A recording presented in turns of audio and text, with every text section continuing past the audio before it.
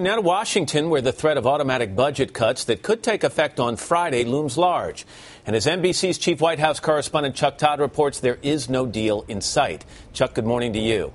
Good morning, Matt. Not only is there not a deal in sight, there's not even a negotiation in sight to try to get a deal before these cuts go in on Friday. Instead, we're seeing a game of finger pointing.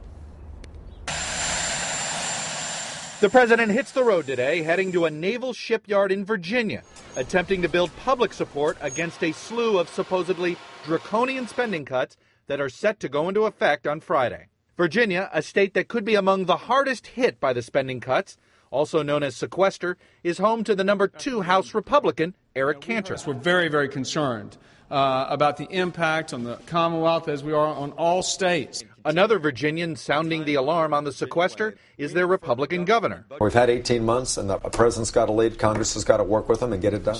The White House Monday admitted there are no talks or phone calls scheduled this week between the president and congressional leaders.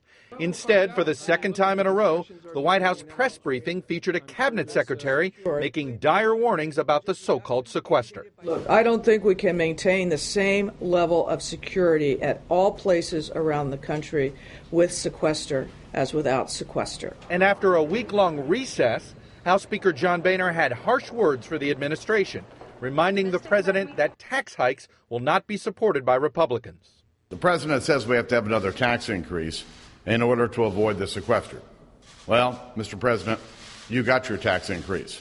It's time to cut spending here in Washington. Speaking in front of the nation's governors, President Obama called on every elected official to act. All of us are concerned about our politics, both in our own parties as well as the other parties.